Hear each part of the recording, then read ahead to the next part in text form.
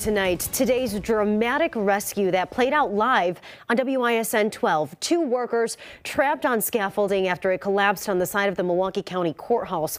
All night, crews have been on scene working to level that broken platform and lower it down to the side of the building. 12 News' Kristen Pierce joins us live in the area with what's happening right now. Kristen?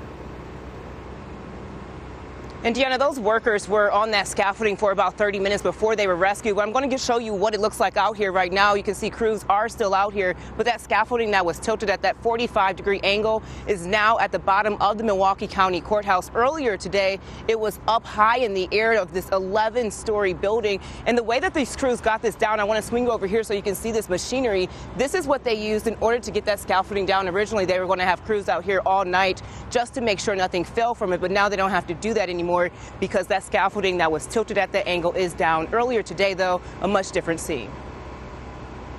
There was no fall, there was no injury, even though the thing was, canted like that. Milwaukee Fire Chief Aaron Lipsky calling this the best ending to a terrifying situation. Two construction workers suspended more than 100 feet in the air on scaffolding outside the Milwaukee County Courthouse. It started just before 3 Thursday afternoon near 10th and Wells. We have scaffolding that's at a 45-degree angle, with two workers still in the scaffolding. The contractors working on a facade restoration project at the historic building.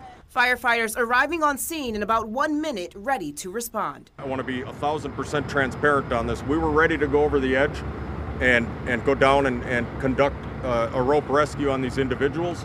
But these folks that are working on this site are highly skilled. This is their work environment. The rescue playing out live on WISN 12 News. Workers hoisting themselves onto an adjacent scaffolding, shuffling on the edge of the building and leading the stranded workers to safety, eventually climbing on top of the roof of the courthouse.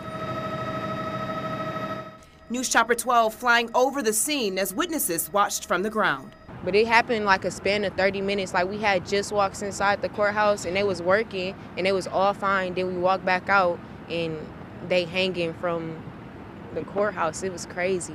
Neither worker injured. Chief Lipsky calling the incident spectacular and hazardous. Well, it is visually spectacular. It has been brought to a safe conclusion. It's the best rescue, I guess, is the fastest rescue.